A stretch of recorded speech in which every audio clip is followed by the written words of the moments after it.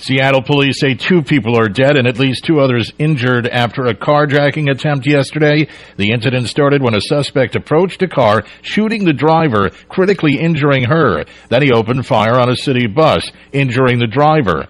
The suspect then opened fire on a motorist in another vehicle, killing that driver. He stole the car, fled the scene, but crashed it into another vehicle, killing that driver. The suspect's now in custody in a hospital with non-life-threatening injuries.